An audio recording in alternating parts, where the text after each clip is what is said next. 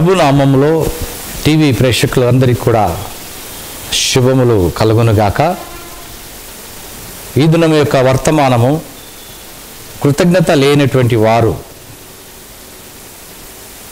మన దేవుడు మనకందరికీ సహాయం చేసి మనందరి కొరకు చనిపోయినటువంటి మన దేవుడు ఈ లోకంలో మరి కృతజ్ఞత లేనటువంటి వారుగా ఉన్నారు. క్రైస్తవ జీవితంలో మన తండ్రి మనకు నేర్పించినటువంటి విషయం ఏమిటంటే కృతజ్ఞత కలిగి ఉండాలి. ప్రతి చిన్న విషయంలో కూడా కృతజ్ఞత కలిగి ఉండాలి. కానీ మనం కృతజ్ఞత లేకుండా ఈ లోకంలో జీవిస్తే దానికి ఆ శ్రమ మనమే అనుభవించవలసి ఉంటుంది. దేవునికి బిడ్డలారా, పరిశుద్ధ గ్రంథంలో మరి ఒక 3 అంశములు తీసుకున్నట్లయితే కృతజ్ఞత లేనటువంటి వారు ఉన్నారు. వారు ఎలా ఉన్నారు ఏంటి అన్న విషయానికి ముందుగా క్రైస్తవ లోకంలో మనం ఎంతవరకు కృతజ్ఞత కలిగి ఉన్నామో ఒకసారి మనం ఆలోచించుకోవాలి. ముఖ్యంగా ఈ దినం అన్య జనాంగం ఎంతో ఆశీర్వదింపబడింది. వాళ్ళు ఆశీర్వదింపబడి ఉన్నారు, కోటీశ్వరులుగా ఉన్నారు, మేడలు మిద్దెలు కట్టుకొని ఉన్నారు, ఈ దేశమును పరిపాలిస్తున్నారు, రాజులుగా ఉన్నారు. ఒక్క క్రైస్తవుడు కూడా ఎక్కడ కూడా ఒక నాయకుడిగా లేకపోవటము దానికి నిదర్శనం ఏంటంటే ఈ దేశంలో కృతజ్ఞత కలిగి మనము జీవించలేకపోవటమే కారణం. కృతజ్ఞత అనేది మనకెంతో ఆశీర్వాదం. కృతజ్ఞత లేకుండా జీవించి ఉన్నట్లయితే ఆశీర్వాదకరం కాదు. ప్రతి విషయంలో కూడా మనం దేవుని స్తుతిస్తూ కృతజ్ఞత అర్పణలు అర్పిస్తూ మన దేవుని గణపరుస్తూ స్తుతించుకునేటటువంటి వాళ్ళే ఆశీర్వదింపబడతారు. ఎవరైతే నిజంగా కృతజ్ఞత కలిగి ఉన్నారో వారు ఆశీర్వదింపబడి ఉన్నారు. మరి ఈ యొక్క లోకంలో మనం చూస్తున్నట్లయితే క్రైస్తవులమైన మనము ఎందుకు ఇంత దీనస్థితిలో ఉన్నాము అంటే కారణము కృతజ్ఞత లేనటువంటి కారణమే. పరిశుద్ధ గ్రంథంలో గేహాజీ గురించి మనందరికీ తెలుసు. గేహాజీకి కుష్ఠవ్యాధి కృతజ్ఞత లేనటువంటి స్థితిలో తెచ్చుకున్నాడు. ఏ రకంగా తెచ్చుకున్నాడు అన్న విషయం మనం పరిశుద్ధ గ్రంథంలో చూస్తున్నట్లయితే సిరియా దేశము ఇజ్రాయేలు దేశమును జయించి సిరియా దేశమునకు జయమును తెచ్చినటువంటి సైన్యాధిపతి పేరు నయమాను. ఈ నయమానుకు కుష్ఠవ్యాధి కలిగింది. కుష్ఠవ్యాధి కలిగినప్పుడు ఆ సిరియా దేశం యొక్క రాజు ఇజ్రాయేలు దేశం యొక్క రాజుకి ఒక లేఖనం రాసిస్తున్నారు. ఏమనంటే, నయమాను మా యొక్క సైన్యాధిపతికి కుష్ఠవ్యాధి కలిగింది కాబట్టి మీరు ఆ యొక్క నయమానుకు మీరు దాన్ని స్వస్థపరచాలి, మీ దేశం యొక్క దేవుణ్ణి అడిగి మా యొక్క సైన్యాధిపతిని స్వస్థపరచాలని, దానికి తోడుగా తన భటులతో 20 మణుగుల వెండి, 1,20,000 రూపాయలు, బంగారమును, 10 జతల దుస్తులను భటులతో పంపించి ఈ లేఖ కూడా ఇశ్రాయేలు దేశం రాజుకి ఇచ్చినప్పుడు ఆ లేఖ చదివి ఆ ఇశ్రాయేలు రాజు తన బట్టలను చెప్పుకోవడం జరిగింది. ఎందుకంటే ఇది యుద్ధమునకు మరొకసారి వీరు మమ్మలను ప్రారంభన కలిగిస్తున్నారా, లేక మా దేశమును అవమానపరుస్తున్నారా, మేమేమైనా ఈ దేశమును బ్రతకాలంటే మా దేశానికి వస్తే మేము బతికించే వాళ్ళమా, లేకుంటే ఇతరులను చంపేవారమా అని ఇజ్రాయేలు దేశం యొక్క రాజు మరి అక్కడ బాధపడుతున్నారు. ప్రవక్త అయినటువంటి ఎలీషా ఈ విషయం తెలిసిన తర్వాత ఇశ్రాయేలు దేశం రాజు యొద్దకు వచ్చి, అయ్యా, మన దేవుడు మనకున్నప్పుడు మనం ఎందుకు చేయకూడదు? ఆయనను స్వస్థత చేస్తాం. మన దేశమునకు మన దేవుడు యెహోవా దేవుడు కాబట్టి ఆయన నామములో తప్పకుండా స్వస్థత చేస్తాము. మీరు పిలువనంపించుడి అన్నప్పుడు వెంటనే తిరిగి ఆ భటుల ద్వారా వర్తమానం పంపించి నాయమానుని ఇశ్రాయేలు దేశానికి పిలిపించుతున్నారు. నాయమాను ఇశ్రాయేలు దేశానికి వచ్చే సమయంలో మరి ఈ 20 మణుగులు వెండి లేదా 1,20,000 రూపాయలు బంగారము, 10 దుస్తులు ఇవన్నీ కూడా ఆయన వెంట ఉండి ఉండొచ్చు. ఇవన్నీ కూడా ఎందుకు తీసుకొని వచ్చాడంటే ఆయనలో కృతజ్ఞత భావం కలిగినటువంటి వ్యక్తి. ఈ లోకంలో చాలామంది స్వస్థతలు కావాలన్నప్పుడు ఎంత డబ్బైనా ఖర్చు పెడతారు. ఈ యొక్క యుగంలో ప్రతి రోగానికి ప్రతి ఆసుపత్రిలో ప్రతి ఒక్క రేటు ఎంత ఉందో అందరికీ తెలుసు. కార్పొరేట్ హాస్పిటల్స్లో ఒక్కొక్క కార్పొరేట్ హాస్పిటల్లో ఒక్కొక్క రేటు ఉందండి. కానీ మన దేవుడు మనకు ఉచితముగా స్వస్థతనిచ్చే దేవుడు. కానీ స్వస్థత పొందుకొని కృతజ్ఞత లేనటువంటి వారు అనేక మంది ఈ లోకంలో ఉన్నారు. డబ్బులు పెట్టి స్వస్థత కొనుక్కున్న వారు కొంతమంది ఉన్నారు. సేవకులకు ఎవరికైనా స్వస్థత వరం ఉంటే అక్కడికి వెళ్ళి ఎంత డబ్బు చెప్తే అంత డబ్బు ఇచ్చేవాళ్ళు కొంతమంది ఉన్నారు. ఇక్కడ ఈ యొక్క నాయమాను ఇశ్రాయేలు దేశానికి వచ్చిన తర్వాత ఎలీషా యొక్క ఇంటి ఎదురుగా గుమ్మం ఎదురుగా నిలబడి ఉన్నారు.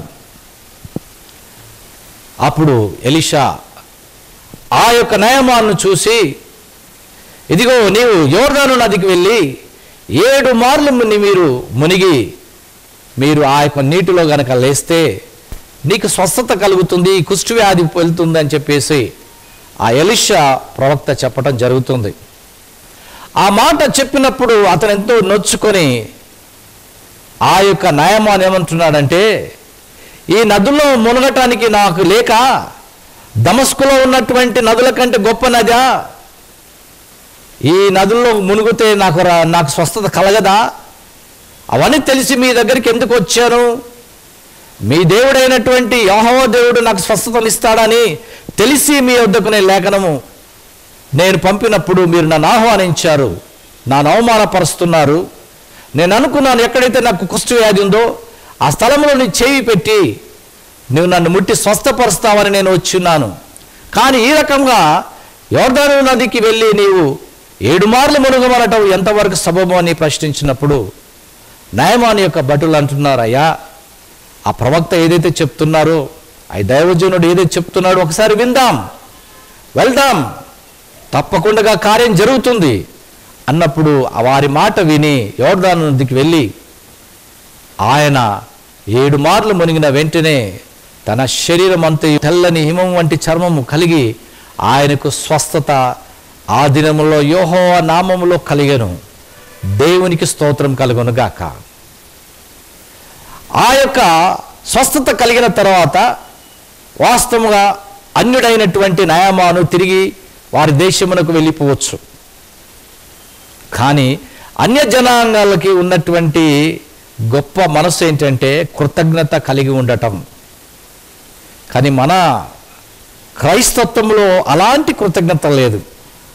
దేవుడు మేలులు చేసినప్పుడు ఆ మేలును పొందుకుంటాము, కానీ కృతజ్ఞతలు మనం చెల్లించకపోవడమే అది దురదృష్టకరం. నాయమాను తిరిగి ఎలీషా యొద్దకు వచ్చి, అయ్యా ఇదిగో నేను నా వెంట తీసుకొచ్చినటువంటి మరి వెండి బంగారము దుస్తులన్నీ కూడా నీకు ఇచ్చుట కొరకు నేను వచ్చిన్నాను, కానుకగా నువ్వు దయచేసి తీసుకోవాలని ఎంతో బలవంతం చేసినప్పటికీ ఎలీషా ప్రవక్త దాన్ని ఒప్పుకునే లేదు. నా యెహోవా జీవము తోడు ఇలాంటిది నేను పుచ్చుకొనను అని స్పష్టంగా పరిశుద్ధ గ్రంథంలో రాయబడి ఉంది. దేవునికి బిడ్డలారా, ఒక మంచి ప్రవక్త, నీతి న్యాయం కలిగినటువంటి దైవజనుడు ఈ లోకంలో ఈ దినాలలో స్వస్థత కలిగినప్పుడు స్వస్థత వరం ఉన్నటువంటి వాళ్ళు మీరందరూ చూస్తున్నారు. ఏ రకమైనటువంటి వ్యాపారాలు స్వస్థత వరం ఉన్నప్పుడు వ్యాపారాలు ఎలా చేస్తున్నామో మీరు చూస్తున్నారు. కొంతమంది అయితే ఏకదాటిగా డబ్బుల కొరకు స్వస్థతలు చేసేటువంటి దైవజనులు ఉండటం ఈ లోకంలో విచారకరం. ఇక కొన్ని రకరకాలైనటువంటి వస్తువులు అమ్మి ధనమును వాళ్ళు పొదుపు చేసుకోవటంలో కొంతమంది నిమగ్నమై ఉన్నారు. వారి శిష్యులు కూడా అలాగే ఉన్నారు, వారితో పరిచయం చేసే వాళ్ళు కూడా అలాగే ఉన్నారు.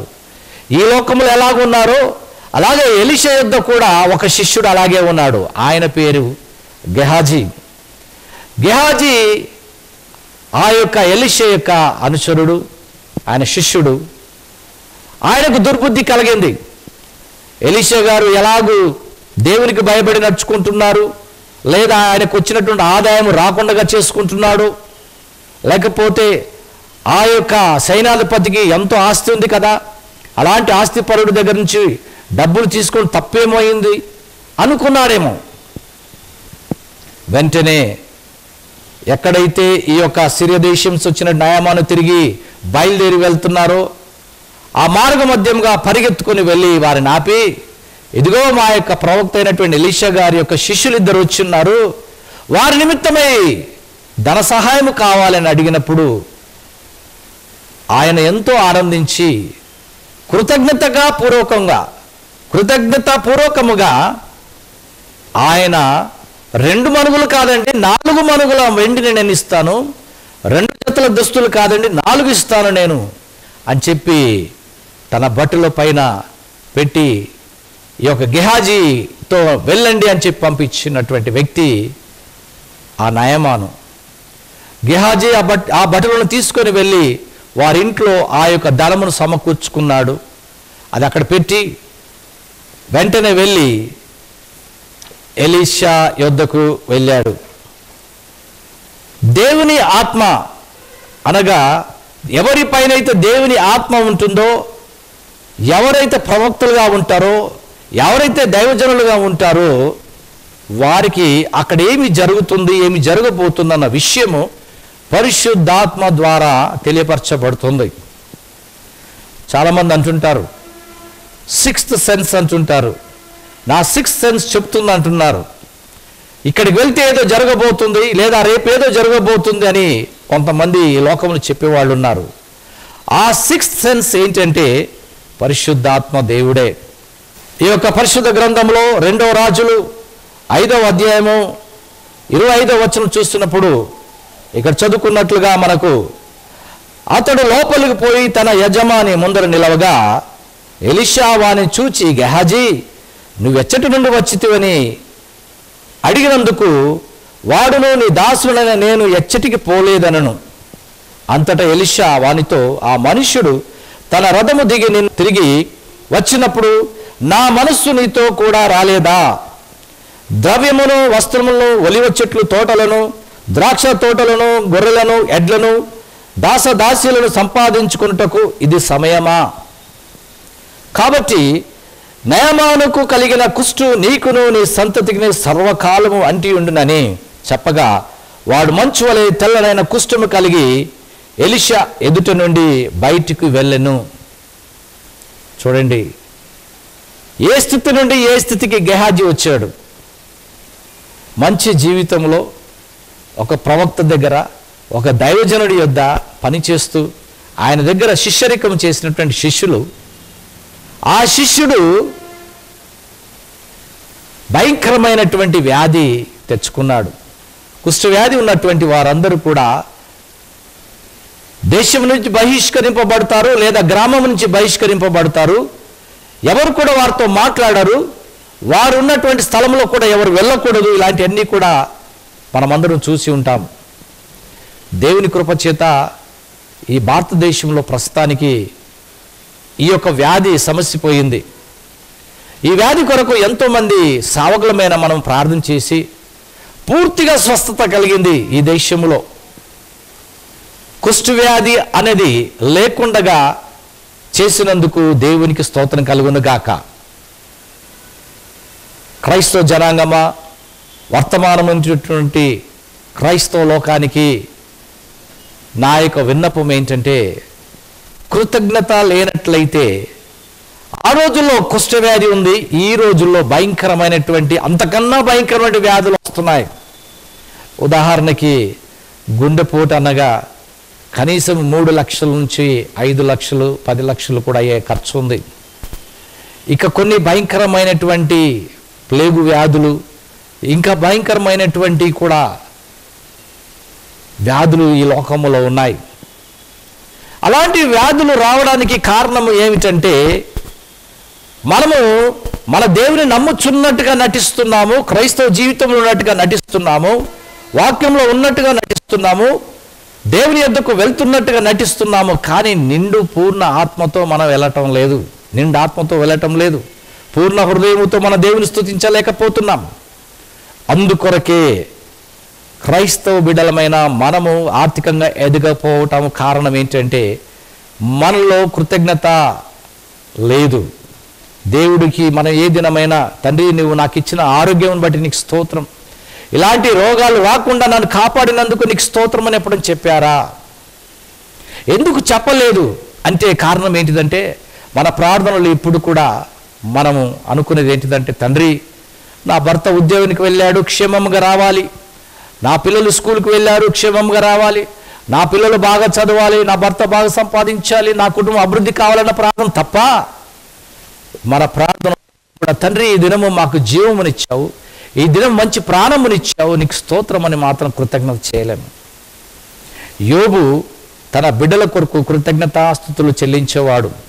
తండ్రిగా తన బాధ్యత పిల్లలకు కొరకు కృతజ్ఞత అర్పణలు అర్పించేవాడు, దేవునికి కృతజ్ఞతాస్తుతులు చెల్లించేవాడు. దేవునికి బిడ్డలారా, మరి ఈ దినము క్రైస్తవ కుటుంబంలో జీవిస్తూ క్రైస్తవులుగా చెప్పుకుంటున్నట్టు మనము క్రైస్తవులుగా ఉండి మనము దేవునికి కృతజ్ఞతాస్తుతులు చెల్లించకపోతే మన పరిస్థితి ఏంటో ఎప్పుడైనా ఆలోచించారా? కృతజ్ఞతాస్తుతులు చెల్లించకపోతే మనము ఏ స్థితిలోకి వస్తామో అది మీరు తెలుసుకోవాలి. గెహాజీ కృతజ్ఞతాస్తుతి కలిగి లేకుండా ఉన్నాడు, కృతజ్ఞత లేకుండా ఉన్నాడు. అతను శిష్యుడిగా ఎలీషా దగ్గర ఉన్నప్పుడు ఆ యొక్క శిష్యరికములో అతను మర్చిపోయి ధనము కొరకు ప్రాకలాడాడు, తిరిగి కుష్టి వ్యాధిని ఉచితంగా తెచ్చుకున్నాడు. కొత్త నిబంధనలో లూకాసు సువార్త 17వ అధ్యాయంలో 11 నుంచి 19 వరకు చూస్తున్నట్లయితే యేసు ప్రభు యెరూషలేము నుంచి గలిలయకు వెళ్తున్న సమయంలో 10 మంది కుష్టి వ్యాధులు ఉన్నారు. అక్కడ సమూహం అంటే వాళ్ళది ఒక గ్యాంగ్ అండి. 10 మంది కుష్టి వ్యాధులు ఎక్కడికి వెళ్ళినా వాళ్ళే వెళ్తారు, ఏం చేయాలన్నా వాళ్ళు. ఎందుకంటే ఇతరులు ఎవరు కూడా వారిని దగ్గరికి తీసుకోరు, వారిని ఎవరిని కూడా వారి గృహాలకు పిలవరు. వారిది ఒక 10 మంది కలిసి తిరుగుతున్న సమయంలో యేసు ప్రభు అక్కడ ప్రయాణమే యెరూషలేము నుంచి ప్రయాణమే గలిలయకు వస్తున్నప్పుడు మధ్యలో ఆ గ్రామంలో వారు వెళ్తుండగా ఈ కుష్టి వ్యాధులు చూసి యేసు ప్రభువా మమ్మను కరుణించుమని పెద్దగా కేకలు వేశారు. ఆయన వారిని చూచి మీరు వెళ్ళి మిమ్మను మీ యాజకునకు కలపరుచుకోమని వారితో చెప్పాను. వారు వెళ్ళిచుండగా శుద్ధులైరి, దేవునికి స్తోత్రం కలుగును గాక. 10 మందికి స్వస్థత కలిగింది. అందులో ఒక్క వ్యక్తి మాత్రము వారిలో ఒక్కడు తనకు స్వస్థత కలుగుట చూచి గొప్ప శబ్దముతో దేవుని మహిమపరచుచు తిరిగి వచ్చి ఆయనకు కృతజ్ఞతాస్తుతులు చెల్లించుచు ఆయన పాదముల యొద్ద సాగిలపడెను. వాడు సమరయుడు. చూడండి, ఈ యుగములో సమరయులకి అంటరాని వారికి మన తండ్రి దేవుడు నిజమైన దేవుడిని తెలవనటువంటి వారికి కృతజ్ఞత కలిగి ఉన్నారు. కానీ వాక్యమంతా తెలిసి ప్రతి ఆదివారం సంఘారాధనకు వెళ్ళి క్రైస్తవులుగా జీవిస్తున్న మనకు మాత్రము కృతజ్ఞత జీవితం లేదు. సంఘంలో వచ్చి అప్పుడు చెప్తారు ఏమనంటే మీ ప్రార్థన వలన పాస్ అయ్యాడని చెప్తారో తెలియదు, కానీ మా పిల్లలు ఫస్ట్ క్లాస్లో పాస్ అయ్యారని అందరూ చెప్పుకుంటారు, కానీ కృతజ్ఞత అర్పణలు చేయరు. మా అబ్బాయి మా పిల్లలు కష్టపడి చదవరండి, మేము ఎందుకు ఇవ్వాలి, మేము దేవునికి ఎందుకు ఇవ్వాలని వాదోపవాదాలు చేస్తారు, కానీ కృతజ్ఞత జీవితం కలిగి ఉండరు ఈ క్రైస్తవ బిడ్డలు. దానివలన నష్టపోయేది మీరే, కానీ సేవకుడు నష్టపోడు, సంఘము నష్టపోదు, ఎవరు నష్టపోరు, కానీ నీ కుటుంబము నీవు నష్టపోతారు. గెహాజీ చేసినటువంటి పాపమునకు తన వంశమంతా కూడా కుష్ఠవ్యాధి శాపం తెచ్చుకున్నారు. మరి మీరు చేస్తున్నటువంటి తప్పు బట్టి మీ పిల్లలకు తెలియకుండగా, అంటే వారు పాస్ అయి మంచి ఉన్నత స్థాయిలోకి వచ్చినప్పుడు వారి కొరకైనా మీరు చేయకపోతే మీ వంశమంతా కూడా గేహాజీ కుటుంబం వల్ల అవుతుందేమో ఒకసారి మీరు ఆలోచించాలి. దేవునికి బిడ్డలారా, ఇలా ఎన్నో ఎగ్జాంపుల్స్ ఉన్నాయి. ఉద్యోగం లేని టైంలో మొరబెట్టుకుంటున్నాం, దేవుడు ఉద్యోగం ఇస్తున్నాడు. కృతజ్ఞతలు చెల్లించావా? అసలు దశంభాగం ఇవ్వటమే చాలా కష్టం, ఇంకా కృతజ్ఞతలు ఎక్కడ చేస్తామండి? వివాహం కాకుండా ఎంతో మంది వివాహ సంబంధాలు చూస్తున్నారు. ఉపవాసం నుండి ప్రార్థన చేసిన దేవుడు ద్వారం తెరిచినప్పుడు వివాహమైన తర్వాత కృతజ్ఞతాస్తుతులు చెల్లించారా? పెళ్ళైపోయాక హాయిగా ఎంజాయ్ చేయాలని చూస్తారు, కానీ ఎప్పుడైనా దేవునికి మేము కృతజ్ఞతాస్తుతులు చెల్లించాలి, కృతజ్ఞత అర్పణలు చెల్లించాలి, కృతజ్ఞత కలిగి ఉండాలి. మన దేవుని కొరకు మేము ఏదైనా చేయాలి. ఇంతకాలం అయిన తర్వాత మాకు వివాహం జరిగిందని ఆలోచన కలిగి ఉన్నామా క్రైస్తవ బిడ్డలారా? అనారోగ్యత ఉన్నప్పుడు, భర్త జబ్బుతో ఉన్నప్పుడు, భార్యలు జబ్బుతో ఉన్నప్పుడు ఎప్పుడైనా మొక్కుబడులు చేసుకుని దేవునికి కృతజ్ఞతాస్తుతులు చెల్లించావా? కృతజ్ఞత కలిగి దేవుని యొక్క ఆజ్ఞలు పాటించి పశ్చాత్తాపముతో అనుక్షణము ఎవరైతే జీవిస్తారో, మన దేవునికి లోబడి ఎవరైతే బ్రతుకుతారో, ఆ దేవుని అందు ఎవరైతే నిజంగా జీవితము కలిగి వాక్య ప్రకారంగా మన తండ్రి చెప్పినట్లుగా ఒకరినొకరును ప్రేమిస్తూ, శత్రువులను ప్రేమిస్తూ, శత్రువుల కొరకు ప్రార్థన చేసి ఉండేటువంటి వారులే పరలోక రాజ్యానికి వారసులు అవుతారని గమనించండి. దేవునికి బిడ్డలారా, యోబు కృతజ్ఞత కలిగి ఉన్నాడు. అబ్రహాము, ఇస్సాకు, యాకోబులందరూ కృతజ్ఞత కలిగి దేవునికి బలి అర్పణలు చేశారు. ఈ యుగంలో బలి అర్పణ లేదు, కానీ దేవుడు బలి అర్పణ చేయాలంటే అనేకమైనటువంటి విధానాలు ఉన్నాయి. సంఘానికి మీరేం చేశారు? సంఘం అభివృద్ధి కొరకు నువ్వేం చేశావు? సువార్తకు వెళ్తున్నటువంటి సువార్తకులు రాళ్లకు కానివ్వండి, సువార్తకులకు కానీ మీరేం చేశారు? ధన సహాయం చేశారా? వాళ్ళకి ఏదైనా వాహనాలు ఇచ్చారా? లేకపోతే వాళ్ళని ఆర్థికంగా బలపరచాలా? ఏదైనా ఇచ్చారా? ఈ దినాల్లో టీవీ వర్తమానంలో అనేక మంది మా సేవకులు వర్తమానం కొరకు మీరు స్పాన్సర్ చేయని అడుగుతున్నారే, మరి వారికి ఏమైనా చేశారా? ఈ వర్తమానం ద్వారా అనేక మంది వర్తమానం విన్నప్పుడు అనేకులు రక్షణలకు వస్తున్నారు కదా. మరి టీవీలో మాట్లాడుతున్న సేవకులు అడిగినప్పుడు మీరు ధారాళంగా ఇవ్వడానికి ప్రయత్నం చేయండి. అలానే నేను అడగటం లేదు దేవునికి బిడ్డలారా, మీకు ఇష్టం అయితే మీరు సేవకులకు ఎవరికి వాక్యము ఎవరి యొక్క ఆత్మచేత దేవుని ఆత్మచేత మాట్లాడబడుతుందో వారికి సహాయం చేయండి. స్వార్థ ప్రకటింపబడాలి, వెళ్ళవారిని పంపండి. వెళ్ళలేకపోతే మీరు సహాయం చేయండి. ఎవరు స్వార్థకులు, ఎవరు గాయకులు ఉన్నారో వారికి సహాయం చేయండి, అభివృద్ధిపరచండి. రెండవ రాకడలో దేవుని యొక్క ఆ రాకడ లోపుగా ఈ యొక్క దేశం అంతా కూడా స్వార్థ ప్రకటింపబడాలి అంటే అది క్రైస్తవుల యొక్క చేతిలోనే ఉన్నది. ప్రతి ఒక్క క్రైస్తవుడు ఎవరైతే తండ్రి కుమార పరిశుద్ధాత్మ నామములో బాప్తిసం పొందుకున్నారో వారందరూ కూడా సేవ నిమిత్తమై కృతజ్ఞతా జీవితం కలిగి సేవ భారము కలిగి ఉన్నటువంటి వారే నిజమైన క్రైస్తవులు. కాబట్టి దేవుని బిడ్డలారా, వర్తమానం ఉన్నటువంటి ప్రతి ఒక్కరు కూడా ఈ దినము నుంచి ప్రతి ఒక్క సావుగడికి మీ సంఘమునకు మీరు అభివృద్ధి చేయండి. ఎందుకంటే కృతజ్ఞత జీవితం కలిగి ఉన్నారంటే దానికి నిదర్శనం అదే.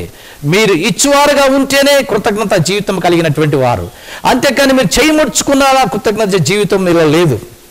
మీరు సంఘ అభివృద్ధి కొరకు మీరు పాటుపడలేదా, మీరు కృతజ్ఞత జీవితంలో లేరు. మీరు సంఘాన్ని అభివృద్ధి పరచడానికి మీరు ఆలోచింపక సంఘము గురించి వ్యతిరేకంగా మాట్లాడారా, మీకు శ్రమ. అది గుర్తుపెట్టుకోవాలి. మీరు ఎంత చేశారన్నది కాదు ఇక్కడ ముఖ్యము.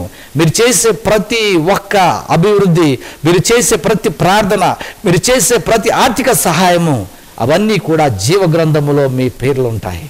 ఎవరైతే నిజముగా జీవగ్రంథములో ఉండాలనుకుంటున్న వారులారా, ఫిలిప్పీలకు రాసిన పత్రిక 4వ అధ్యాయం 3వ వచనంలో అక్కడ రాయబడి ఉంది. అపొస్తలుడైన పౌలు ఫిలిప్పీలకు రాస్తున్నారు, ఎవరైతే సహకారులకి సహాయం చేస్తారో, స్వార్థ పనిలో మీరు సహాయం చేస్తారో వారి పేర్లు జీవగ్రంథంలో ఉంటాయి. అంటే ఏంటిది? కృతజ్ఞత కలిగి ఉన్న వారు పేర్లు జీవగ్రంథంలో ఉంటాయని దాని అర్థము. మీ పేర్లు జీవగ్రంథంలో ఉందా లేదా ఒకసారి పరిశోధించుకోండి క్రైస్తవ బిడ్డలారా. మీ పేర్లు, మీ కుటుంబంలో ఉన్నటువంటి పేర్లు జీవగ్రంథంలో ఉన్నాయా లేదా తెలుసుకోండి ఒకసారి. ఆదివారం చర్చికి వెళ్తే సరిపోదండి, ఉపవాస దీక్షలు చేస్తే సరిపోదండి. జీవితంలో దేవుని కొరకు నువ్వేం చేశావు, దేవుని యొక్క రాకడ కొరకు ఏం చేయబోతున్నావు, ఆ రెండవ రాకడలో ఎలా సిద్ధపడుతున్నావు? క్రైస్తవ లోకంలో ఈ దేశం అన్య జనాంగ విగ్రహారాధన వైపు వెళ్తున్నప్పుడు వారికి మారు మనసు, రక్షణ, వారికి సువార్తను ప్రకటిస్తున్నావా లేదా? నీ వలన కాకపోతే నీవు ఇతరుల ద్వారా అయినా చేయించడానికి పూనుకున్నావా లేదా? అది నువ్వు పరిశోధించుకుంటే అప్పుడే నీ పేర్లు జీవగ్రంథంలో ఉంటాయి. కాబట్టి వర్తమానమైనటువంటి ప్రతి ఒక్క బిడ్డలు కూడా దయచేసి మీరు నిండు ఆత్మతో పూర్ణ హృదయముతో దేవుని కొరకు మీరు ఆయన పాద సన్నిధిలో ఉన్న సమయంలో ప్రతి ఆదివారం ప్రతిదినం నిన్ను పరిశోధించుకో. నేను ఈ దినం కృతజ్ఞత కలిగి ఉన్నానా లేదా? ఈ దినము దేవుడు నాకు ప్రాణాన్ని ఇచ్చాడు, ఈ దినము దేవుడు నాకు మంచి ఆరోగ్యం ఇచ్చాడు, నా బిడ్డలను కాపాడాడు, నా భర్తను కాపాడాడు, నా సంఘమును కాపాడాడు, ఈ దేశంలో కరువు లేకుండా కాపాడాడు. నేను దేవునికి ఏ కృతజ్ఞతాస్తుతులు చెల్లించాలన్న ఎప్పుడన్నా ఆలోచించావా? ఇప్పుడు సమయం ఆసన్నమైంది, ఆలోచించు. మీరు తప్పకుండా ఆలోచించాలి, ఎందుకంటే నువ్వు దేవుని యొక్క బిడ్డలు కాబట్టి. ఆలోచించే వారికి ఆశీర్వాదం. ఎవరైతే ఇంతవరకు మీరు కృతజ్ఞతాస్తుతులు చెల్లించలేకపోయారో మీరు ఈ క్షణంలోనే మారు మనసు కలిగి పశ్చాత్తాపము కలిగి ఇప్పుడే ప్రార్థన చేద్దాం. ఇప్పుడే ప్రార్థన చేసి మనము పశ్చాత్తాపముతో ఆ దేవాది దేవుని అడుగుదాం. అందరు కనులు మూసుకొని ఈ టీవీ ఎదురుగా మరి మోకరించినట్లయితే ప్రార్థన చేద్దాం. రెండు హస్తములు టీవీ వైపు మీరు చూపించినట్లయితే మీకు ఆశీర్వాదం. పరిశుద్ధుడవు నాయనా, పరిశుద్ధుడవు తండ్రి, నీకు వేలాది స్తోత్రం. ఈ వర్తమానం విన్నటువంటి బిడ్డలను ఆశీర్వదించు తండ్రి. అయ్యా, మా జీవితంలో మేము కృతజ్ఞత కలిగి లేకపోయినందుకు మమ్మల్ని క్షమించము, మా పాపములను క్షమించము నాయన. అయా తండ్రి, గెహాజీ వంశంలో మేము ఉండక, గెహాజీ వల్ల మేము బ్రతకక, అయా కుష్టి వ్యాధుల వల్ల మేము బ్రతకక, అయా యూదా ఇస్కరియోతు వల్ల మేము బ్రతకక, అయా నీ బిడ్డగా, నీ బిడ్డలుగా, అయా నీ వంశంలో క్రీస్తు వంశంలో ఉండే ఆ కుటుంబముగా మా కుటుంబాలను ఏర్పాటు చేసుకొని మమ్మలను తండ్రి ఉన్నత స్థాయిలో ఉంచు. ఆర్థికంగా బలపరచము, శారీరకంగా బలపరచము. అయా తండ్రి సమస్తంలో తండ్రి మంచి ఆరోగ్యము చేతను, ఆయుష్ చేతను, దీర్ఘాయుష్ చేతను దీవించి ఆశీర్వదించమని నజరేయుడైన యేసుక్రీస్తు నామములో ప్రార్థిస్తున్నాము తండ్రి. ఆమేన్.